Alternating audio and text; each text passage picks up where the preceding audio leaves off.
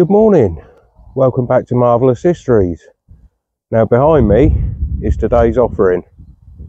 It is a Viking longship. Now, start the tale at the beginning. Two brothers, Hengist and Horsa, set sail from Saxony, because technically they were Saxons, not Vikings.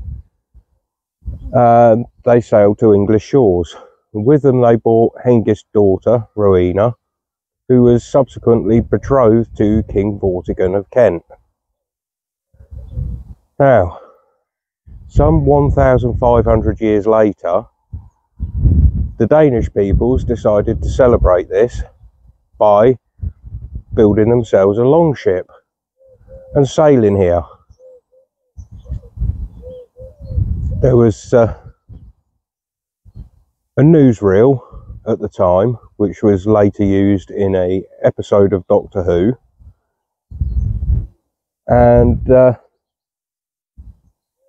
following the sailing they took the ship back to Denmark, where they then built a replica of that ship, which was then sent back for the people to than it, and here it stands today. So what we actually have here is a replica of a replica of the wrong ship.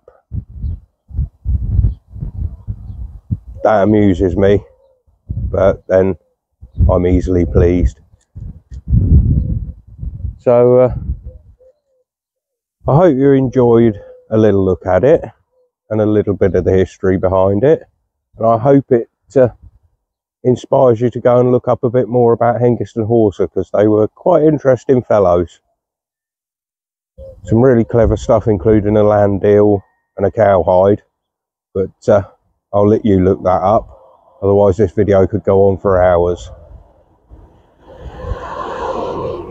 Excuse the traffic, we are beside a main road, even though I got up at silly o'clock in the morning to try and do this video for you without a crowd. Take care of yourselves, and I hope to see you next time for some more history.